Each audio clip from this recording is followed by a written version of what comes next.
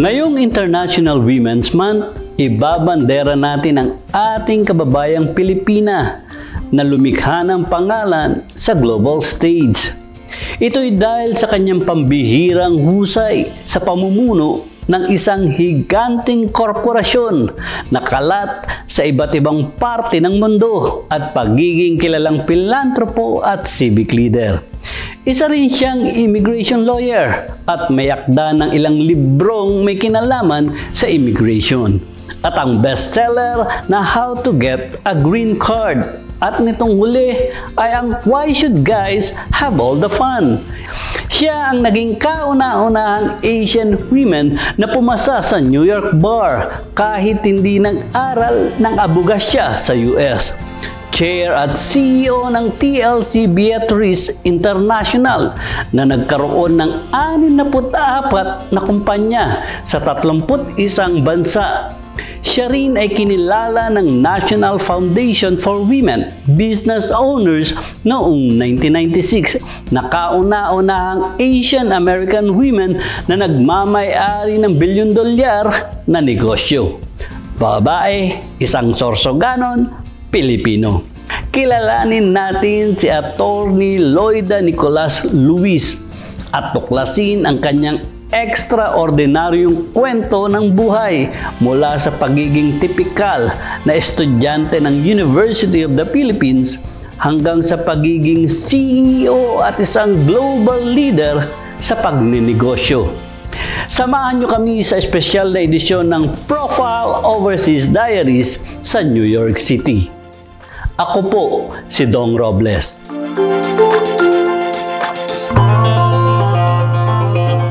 What are the 5 business of success? First is hard work. Tapos sasabihin niya mga kwento niya na anong klaseng trabaho ang ginagawa niya. Hard work. Secondly is common sense. Pupunta ka sa isang lugar, tanong mo lahat kung anong kailangan. Hindi yung bawat isang tanong mo, sasabihin mabalik ka, ay naku nakalimutan ko ito. Common sense. And then the third one is resourcefulness. Okay, pupunta ka sa Quiapo, baha. Okay, maglangoy, magbangka, even helicopter. Ibig sabihin, to go to a goal, ang daming mga lugar. Okay, kung ito hindi pwede, di dito. Resourcefulness. 4 is thrift. Ibig sabihin, you must know how to handle money. Hindi yung ang sweldo mo 1,000, ang gastos mo 1,500. You'll never make it. Lagi kang may utang. And the last one is faith in God. Okay? Because whatever happens, nasa likod mo ang Diyos. Nasa harap mo, nasa tabi mo, tutulungan ka. So those are the 5 secrets of success. So sasabihin mo, bakit si Loida ganito? Kasi maliit pa kami, ayan ang brainwashing ng papa ko. Hard work, common sense, be resourceful, be thrifty, and have faith in God. Ito ang mga pangaral na kinalakihan ni Loida at ng kanyang mga kapatid sa kanilang mga magulang. Mga pangaral na naging gabay nila sa pagtahak ng kani-kanilang karera sa buhay. Sino ba si Loida? Siguro dapat tayong mag-umpisa sa Sorsogon because that was where I was born. And my father was a very successful businessman, Francisco Nicolas. But by 12 years old, he was orphaned. The father died. And the mother, who was a school teacher, had to send him to a relative, mga Susara. And what was the Susara? Very successful entrepreneur. May sinehan, may trucking, meron pang gasoline station, meron pa yata silang fish pond. So sa isip ng papa ko, when he grows up, he will also be an entrepreneur. At dahil sa pagsusumikap ng kanilang mga magulang, aminado si Loida na lumaki silang hindi nakaranas ng hirap. He started by having lumber. Sa Sorsogon, puputol ng kahoy, dadalhin sa Maynila, nabili ni House of Puyat. Nakita niya yon, pinagbibili niya siguro ng, let's say, 1,000 pesos. Mamaya, pag naging ng furniture, 20,000 pesos na. Ang laki ng tubo. So that's when he started Nicolas Furniture, or shorten it up, NICFR. As I was growing up, we were already middle class. We had the biggest, tallest house in Sorsogon, and my father would go to come weekends. But Philippine Airlines, Monday morning, nasa Maynila to have the business of NICFR Furniture. Paliwanag pa ni Loida, kung di dahil sa mga paulit-ulit na pangaral, walang matatanim sa kanilang mga isipan. Kung meron kang mga natural habits, okay, it's because it's been repeated and repeated and repeated. So, the negative term is brainwashing. It's really passing of culture, passing of values. Yeah, that's really what's necessary.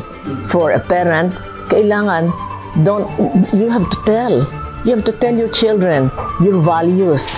Bakit?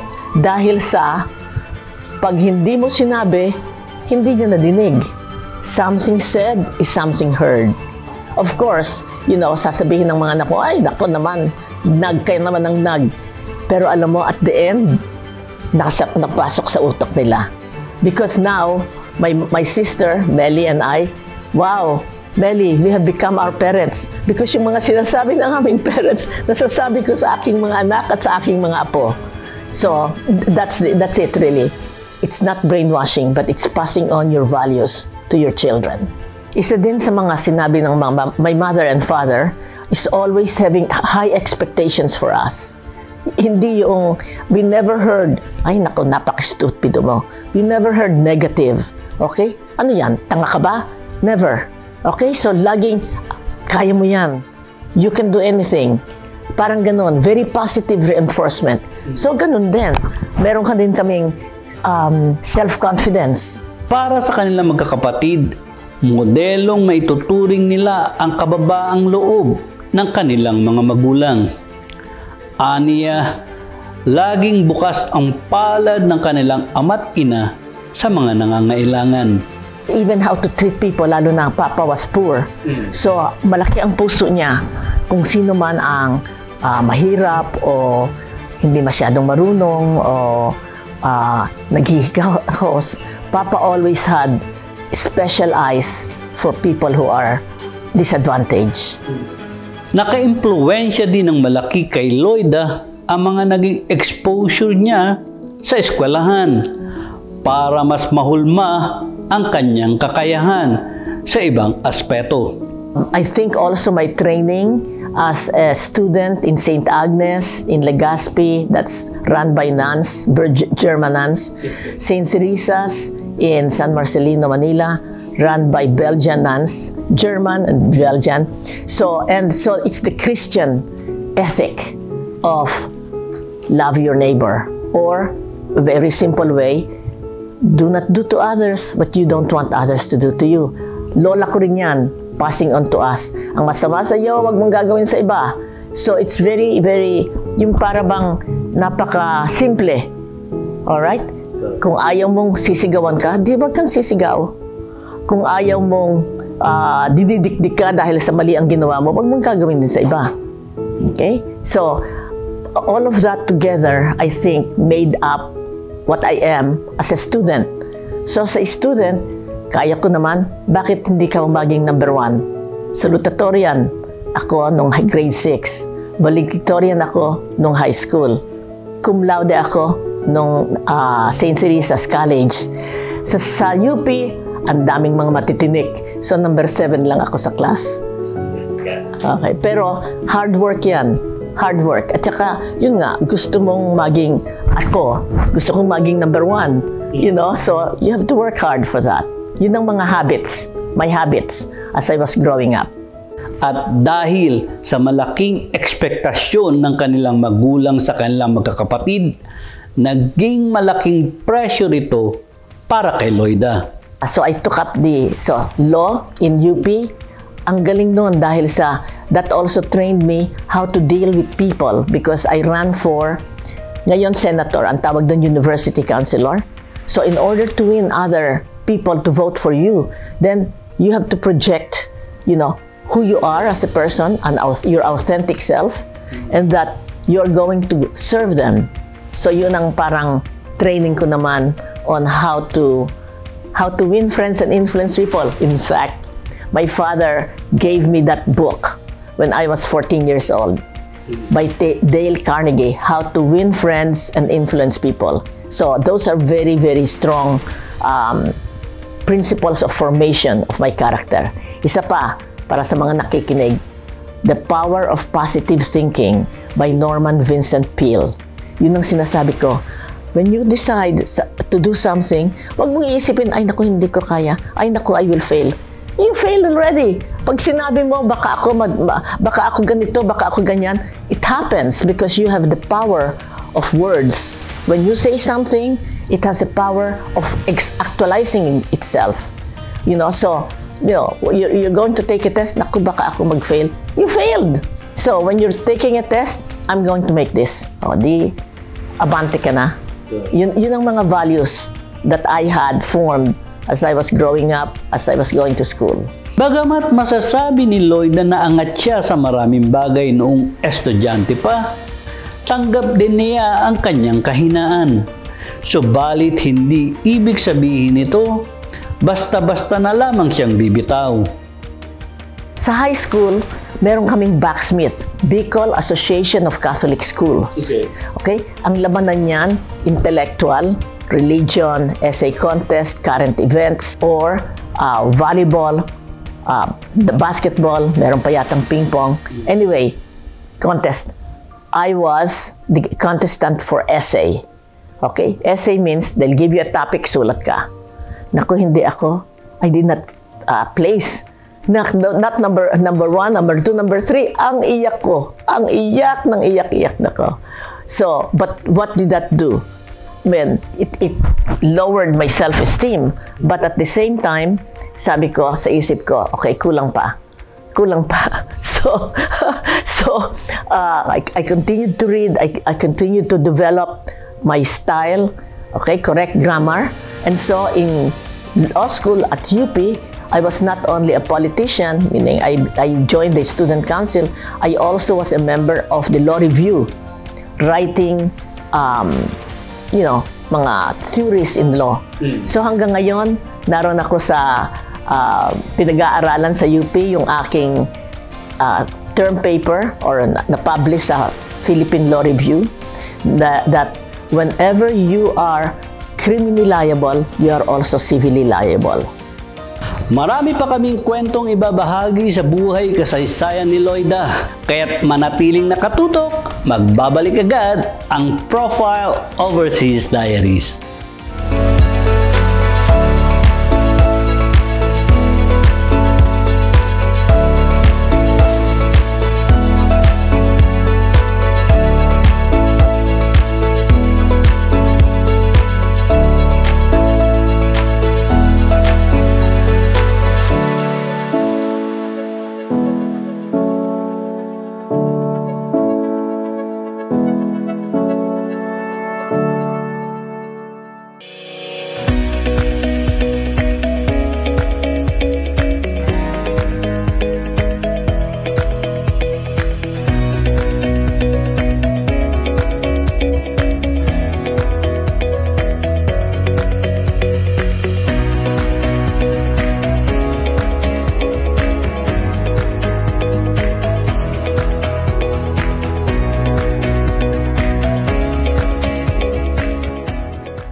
Calling all Filipino senders, send money to your loved ones in the Philippines with no fees. Transfer securely and affordably from your phone to GCash, Cash Pickup, and all major banks in the Philippines. Receive a $20 free credit with SendWave by downloading the app. To enjoy your free credit, use the code PINTIG. Send money to your loved ones with SendWave. Maraming salamat. Hello, this is your everyday economist, Alvin Ang.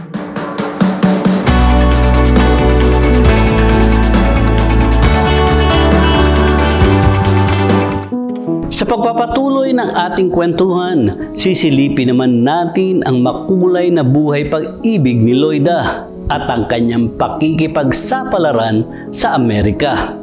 Lalo na nang makilala niya ang kanyang business partner na si Reginald Lewis, isang Black African American. dito pa rin sa Profile Overseas Diaries.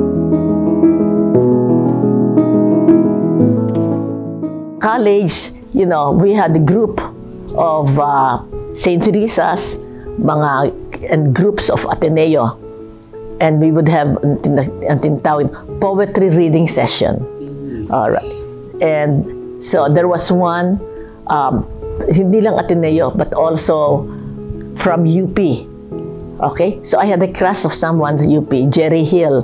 He was so brilliant. Okay. So that's one. When I was in law school, I had a crush on our candidate for president or chairman, June Abbas. Okay? But sadly, he is Muslim and I am Catholic. So nothing will happen out of that. So, ngayon, when I was in law school, actually, because of the way that I saw nuns, ang pagsirbi ng mga nuns like German, iniwan ng Germany, pumunta sa Pilipinas just to spread Christianity and to educate, you know, young people like us. Sabi ko, wow, ang ganda nun. Para bang very noble na you spend your life serving. So I was going to enter the convent. Yes. Notre Dame de Vie, founded by a French priest to train women to go out into the world as themselves, meaning walang habit. Okay, you're a nurse, you go out as a nurse. Teacher, lawyer, doctor. Sabi ko, wow, ang ganda nun. That you don't have to show yourself, I'm a nun. You're in your ordinary clothes, and then, you know, you can mingle with the people. Sabi ko, maganda yata yun. So, binigyan na ako ng date to enter. July 4. So, siyempre, kailangan sasabihan ko, I have to tell my parents. So, I told my mother first, I'm going to enter the convent. So, my mother was, you know, hindi yung, ha? Ano? You know, very calm. Loida, second year college ka na ng law. 2 taon na lang. Ba't hindi mo tapusin? Take the bar. You are lawyer. Pag lagi ka ng lawyer, enter the convent. So you can use it in that, you know, you can be a lawyer. Pero, kung lumabas ka, you're still lawyer. Para bang your merchandise is in your head. Dala mo kahit nga saan. Sabi ko, tama naman. Nakinig ako. Kailangan makikinig sa mga taong mahal ka and who wants your best interest. Okay, so I finished. I joined the student council. I won the student council 2 times. The last time I was the top notcher sa election as senator or university councilor. And then I took the bar. Nag-aral din kami dyan. You know, todo-todong aral. And I passed it the first time. Then I swore in, I'm a lawyer now. My father was so happy. So he sent me around the world. Ganito naman ibinida ni Loida ang kanyang buhay kolehiyo, na sa bawat salitang kanyang binibitawan, makikita mo ang excitement sa kanyang mga mata. Tanda na ang mga naging karanasan niya sa kolehiyo ay lubos na may impluwensya sa kanyang buhay at pagkatao. Come back to the Philippines, work as my lawyer. Not that I will be his lawyer, but I will join the law firm. And then when you're ready, go to politics. Kasi sa isip ng papa ko, sa aming 5 magkakapatid, ako yung mas madaldal, mas, you know, daring, okay, atribida, at saka walang takot, at sabi, tamang-tama. So, when I was 9 years old, nagpagawa siya ng sinihan sa Sorsogon, Loida Theater. Okay? Para pag ready na ako to enter politics, I have already name recognition. Yun ang kanyang plano sa akin. Sa 6 na buwang pamamalagi sa Amerika ni Loida, nainganyo na itong maghanap ng trabaho. God has plans for you. Kaya kailangan, you have to be attentive. Attentive to the promptings of the spirit and the promptings of the heart. Makinig sa puso, pero gamitin ang utak. Okay. So, habang narito ako, tourist, kasama ko si Mama at ang kapatid ko nag-aaral sa Columbia University. Dating kami dito ng September. October, November, December, January, February, March, April, May. Naku, matatapos siya ng May. Anong gagawin ko? So, naghanap ako ng trabaho. Yes, I was a tourist visa. Pero noon, 1968, hindi pa masyadong istrikto. Ang nakita ko sa Village Voice, Law Students Civil Rights Research Council. Wow, maganda ito. Naghahanap ng administrative assistant. Apply ako agad. Pero hindi ko sinabing lawyer na ako. Why? Because if you say I'm a lawyer, you're overqualified. Hindi ka kukunin. So, sinulat ko, law student. Law student. Bakuha ako agad. Isang interview ko lamang, nakuha, nakita yata. Medyo matalino ito. So, I became a secretary to this civil rights law firm. And my boss is an African-American, Harvard Law School, Ray Glover. At kalaunan, nagdesisyon na siyang mamalagi sa Amerika, partikular sa New York. Lalo na nang makilala niya si Reginald Lewis na isa ring abogadong tulad niya at kalaunan ay magiging asawa niya. Sabi ko, Aber, introduce ko nga itong aking kapatid si Melly to Ray Glover. Okay, so dating si Melly, in-introduce ko. Sige, usap sila. Ba, ang bilis ng boss ko. Magde-date sila that weekend. Okay, sige lang. Friday, si Ray, Loida, why don't we have a double date? Me and your sister, and I'll fix you a blind date. Sabi ko, blind date? Naku, bago yan. Sure. You know, bagong adventure. So, I was also open to, to new things. Okay. And on that Friday, naroon kami sa hotel, nag-aantay sa ibaba. Ito na dumating si Ray Glover at kasama niya, Reginald Lewis. That's how I met Reginald Lewis on a blind date. People never impress me because, as I said, I'm not on the marriage track. I'm on the career track. Okay. Pero what was nice was yung aming first meeting. Wow, kahit na anong sabihin ko, may sagot siya. Kahit na anong sabihin niya, may sagot ako. So very animated yung conversation namin. Marami kaming points of interest. Hindi ko sinabing I'm a lawyer already, pero, kwento-kwento. Pero nung sinabi kong nag-uumpisa ako, kasi he's African-American, nag-uumpisa akong magsabi ng about, Joe Louis, Louis Armstrong, just to, see, sabi niya, para bang hindi na kinuntinue yung treating me as a black man, okay? I'm international. I'm international. Ibig sabihin, I'm not black, I'm not American. Ibig sabihin, treat me as a human being, as a man. So, impressed ako nun. Katapos, okay, we went to a soul food restaurant. Soul food price, pareho ng Pilipinas. May mga, walang crispy pata, pero may pata, ham hocks. So, yun ang in-order ko. Pero impressed din ako kasi imbis na mag-order siya ng beer o kaya, Scotch whiskey, champagne. Naku, champagne agad. And we are just, 26 years old. Yeah, so that impressed me. Masasabi nating mistulang isang nobela ang naging love life ni Loida. At kahit sa ngayon, na habang isinasalaysay niya ang kanilang pinagdaanan, mababanaag mo pa rin sa kanyang mukha ang walang katapusang saya. Na tila kahapon lamang nangyari ang lahat.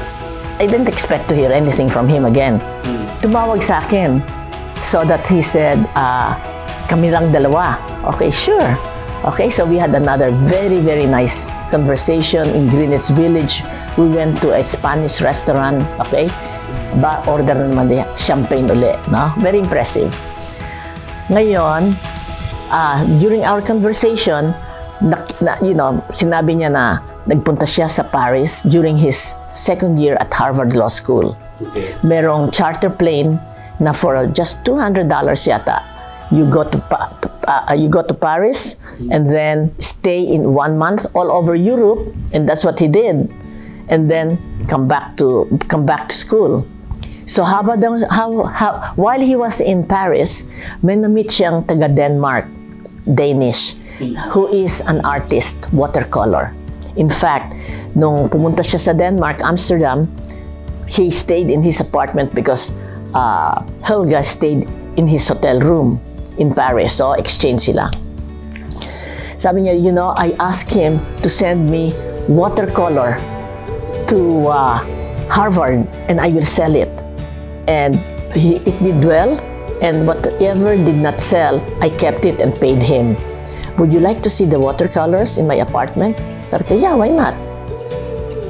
Hindi ko alam na pag yung palang mga imbitasyon na ganyan may ibig sabihin. So, I went to his apartment, hanggang na all on his walls were the watercolors, okay? And then, he started to be fresh. Wow! Para bang ring bells, bang, bang, bang, bang, alarm, alarm, alarm. Katapos mamaya, kinarga na ako papunta sa bed because the living room had the bed in the living room kasi yung bedroom is so tiny. You know, this is associates. You know, he was starting as an associate in a law firm. Wow! Wait! No! para bang dito yung wrestling. You know, he was a gentleman. He stopped. So, that's also admirable. And then he brought me home. Wala na kaming imik, you know, because, you know, I did not expect that when you go to a man's apartment in America, it means you are ready to go All the way. Yeah, all the way, exactly. Okay. So that night, sulat ako sa kanya. Dear Reginald, I enjoy being with you, but I will not have any intimate relations with any man other than my future husband. I will remember you with fond memories. Loida Nicolas. Padala ko na. Ay, salamat. That's it. Pero hindi inasahan ni Loida na muli silang magkikita ni Reginald. After 1 week, tumawag sa akin. Sabi ko, wow, hindi na-receive yung aking sulat. Okay? Labas na ulit kami. So we had a nice time, you know. As I said, in sync kami. Nung padala na ako, dadalhin na ako sa hotel, you know, I sent you a letter. Yes. What? You received my letter? I told you, don't call me again. Yes, Loida, but I will never do anything you don't want me to do. Nako, ang galing. Ang galing. So, we continued going out, all right? Bandang Christmas, inimbit na niya uli ako. Sabi, let's go to the Empire State Building because Count Basie is playing. Sa akin, sino ba yung Count Basie na yun? Pero ayun, I went along. But he's big in the African-American community. Okay. All right, so we had a nice time. And while we were dancing, slow music, sabi ko, I don't think we should start. I don't think we should continue seeing each other. Why? Well, you know, I may be falling in love with you. You may be falling in love with me. And I will just break your heart and I'll break my heart because I'm going back home. Yes. Sabi niya, but Loida, how do you know? How do you know? Ito na naman, ano? Tama nga, no? How do I know? So we continued seeing each other again. All right. Then we did. I did fall in love with him. He fell in love with me. At sila ang nagkatuluyan. One time, we were on the subway. So, tanong ko sa kanya, darling, what kind of wedding do you want? A big wedding or a small wedding? Sumagot naman siya. A small wedding. Where do you think we should have it? NYU, there's a small chapel there. But then he recognized what he was doing. I have a headache. So, sinong nag-propose? Ako. Ako ang nag-propose. But that's not the end. As we were getting together, naisip ko, anong ibig sabihin nun? That we are getting married. I will leave my country. I will leave my family. I will leave my friends. I will leave my ambition. Wala na yung goodbye, being senator. So, I told him, later on, I can't go through with it. Okay? Because Melly has graduated, uuwi na kami, and I said, I can't go through with it. Ang inakalang huling pagkikita nila ni Reginald ay hindi na mauulit ay nagbago. dahil mas nanaig kay Loida ang tawag ng kanyang damdamin. Pero on the way, pag-alis namin sa New York, papuntang San Francisco, ang lungkot ko. Dahil sa alam ko, I will not see him again. Sus, kalungkot ko. Pagdating namin sa San Francisco, wala akong imik. I guess that's depression or whatever, that I will not see Reginald Lewis again. So, yung mga kaibigan ko doon, sila Jerry Hill, Jimmy Ong, nakikita na talagang wala akong imik. In fact, lakad kami. Alam mo, we are on the meadow, we are on the ground. Hindi ba green? Pero sa aking mata, gray. I guess I was just totally depressed. So that night, I was staying with Jerry Hill, si Melly na kay Jimmy Ong. Sabi ni Jerry, Loida, if you're that sad, why don't you just call him? I never thought of that. Tawag ako agad. Nasa opisina siya because we are 6 o'clock in California. It's 3 o'clock, so nasa opisina, tawag ako. Pagsagot niya, darling, I'm coming back. I'm coming back. So, masaya din siya. Why don't you go back to your home? Sabi niya, come back in 2 weeks and we'll get married in Paris. Yun ang plano niya. So, we reconciled. That's what happened. I gave up all my dreams because the man I met is better than me in all ways. Okay? I'm driven. He is more driven. I'm atribida. He is more daring. I am ambitious. He is more ambitious. Kaya sabi ko, wow, I've met my match. I will not find somebody like him again. Subalit, ang kaligayahang naramdaman ni Loida nang mabuo ang kanyang sariling pamilya sa Amerika ay hindi nagtagal. Ito'y matapos ng mapag-alaman niyang may taning na ang buhay ng kanyang mister. Bagamat may kakayahan silang palawigin pa ang buhay ni Reginald sa tulong ng mga medisina, mas ninais ng kabiyak ni Loida na huwag nang patagalin pa ang kanyang paghihirap. Ayon kay Loida, kung magpapatuloy ang anumang medical treatment kay Reginald, sa dulo ay magmimistulay itong langtang gulay na hindi kayang tanggapin ng kanyang mister. Ay nako, when Mr. Lewis died, that was like the end of the world dahil he was not supposed to die. I mean, he was only 50 and he was on the top of his game.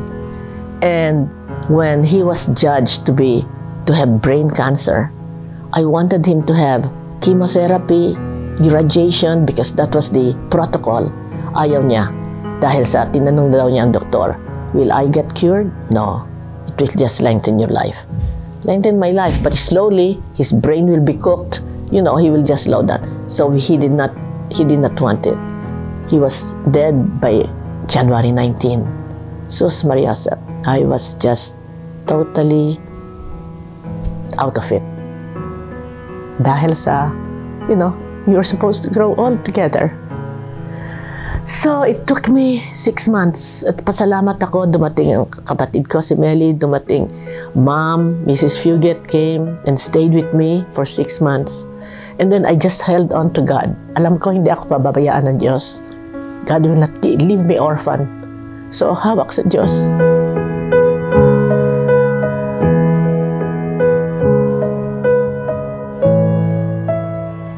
Dito, mas nasubukang maging matatag ni Loida. Dahil ngayong hindi na lamang siya isang asawa, kundi isa na rin siyang ama, ina, at higit sa lahat, isang Chief Executive Officer ng kumpanyang naiwan ng kanyang kabiyak. December 22, Board of Directors meeting. After prayer, very clear sa isip ko, Loida, take over. Why? Because pag nasira, pag nag-bankrupt, ako, I have nobody else to blame but myself. Hindi, bakit mo ginawa? No. 3 fingers point at me. Take responsibility for the family. In my mind, it's not to create an empire. It's to create wealth. Okay? Kailangan, kasi ginagawa na niya yun. He was going to go public or he was going to sell it. namatay nga. So sa aking isip, yun ang gusto niya. So I'm going that way. I'm not going to create an empire. Yun ang nagumpisa. So I took over. I took over the business. That board meeting. Liquidity crisis. Walang pera, pang sweldo. Why? Because nga, Europe is down. Lahat ng mga the income that they were supposed to turn in, kulang. Ang aming expenses napakataas. Common sense. Your expenses is high, your income is down. So what do? Cut expenses, increase income. Cut expenses, increase income. So common sense lang yun. Hindi ba? Okay, so anong unang pinagbili ko? Jet plane. Ang gastos, 3 million a year just to maintain the plane, to pilots, kumisan 3 pa, a stewardess. Ay, dami. Yeah, that's true. So, sell it first. So, yun, isa. Ano pa? Yes, maraming mga businesses in Europe that is not earning income. So, why will you keep them? Sell them. They are not performing. Sell. Isa-isa. We are occupying the entire floor of 9 West 57th Street, the Solo building. Okay? Ang ganda-ganda, nakikita mo ang Central Park. Because I started to lay off my employees, we don't need 30,000 square foot. I mean, what for? So I negotiated to move to a 10,000 square feet out of 30,000. So I cut it off. That's off the expenses. Plain sold. We have rented limousines para inasundin kami, ganito, ganyan. We don't need that. Wala na kaming plane, so cut limousines. And then, I have so many employees. They were Mr. Lewis executives. I don't need that many. So isa-isa kong silang kinausap to lay them off, and I gave them very generous termination pay. Di naglaon, naitayong muli ni Loida ang kanilang kumpanya. Habang ang kanyang 2 anak naman ay nagtapos na din sa kolehiyo nang may karangalan at mayroon na ang kani-kanilang mga propesyon at sariling mga pamilya. You can have it all, but not all at the same time. Ibig sabihin, I was running a business, it has to succeed. I have 2 girls, they have to succeed. So both of them finished at Harvard, cum laude. So I didn't do too badly, but it's really Mr. Lewis and I. We were enough influence to them for them to think right and to help others. Sa ngayon, nakatutok si Loida sa launching ng kanyang librong Why Should Guys Have All the Fun? At bukod dito, isa pang proyekto ang kanyang inihahanda. My latest advocacy is in the Philippines because we are going to renew the EDCA, Enhanced Defense Cooperative Agreement. Okay. Why? Because America is going to put up 5 more bases in the Philippines. Okay. 5 bases, pareho sa Olongapo. There will be American children born of Filipino mothers. And if the father does not recognize this aberration, dust of the earth, kawawang-kawawa, lalo na those born of African-American fathers. So my latest advocacy is towards equal rights for children. When DNA shows that their father is an American military man, the America should set aside money to support them while they are up to 18 years of age. And if they want to go to college, there should be money set aside in the Philippines for all of them so that they have learned a skill or they finish college, so that they can be self-sufficient even if the father does not recognize them. So that's my latest advocacy. Sa edad na 80, mga simpleng bagay na lang ang nagbibigay kay Loida ng mas higit na kasiyahan. Katulad ng pagdalaw sa kanyang mga anak at pag-aalaga ng kanyang mga apo. Dahil kung babalikan at itataya ang lahat ng nagawa at naabot na ni Loida Nicolas-Lewis, tila masasabi nating nasa kanya na ang lahat. Tunay ngang siksik, liglig at lubos na umaapaw sa karanasan, aral, biyaya at kahulugan ang kwento ng kanyang buhay. Kwento na maaari nating paghugutan ng aral sa buhay. Saludo ang Profile Overseas Diaries sa inyo, Attorney Loida Nicolas-Lewis. Gayon din sa milyong-milyon nating mga kababayang Pilipino na nakikipagsapalaran sa ibang bansa para tuparin ang kanilang mga pangarap. Sana'y nagustuhan ninyo ang espesyal na episode na ito at nakapulutan ninyo ng bagong inspirasyon. Kung nais ninyong maging bahagi ng aming mga kwento, maaari kayong mag-email sa amin sa pmma.usa22@gmail.com. At kung nais ninyong balikan o hindi nyo pa napapanood ang iba naming kwento, you can always visit our YouTube channel. Basta't itype lang ninyo ang Profile Overseas Diaries. Makisuyo na rin kami. Baka pwedeng pindutin nyo o i-click ang aming like button, notification, kasama na ang subscriptions para kung may mga bago kaming istorya, una kang makakaalam. Muli, maraming salamat sa inyong pagsubaybay. Magandang araw. Ako po si Don Robles.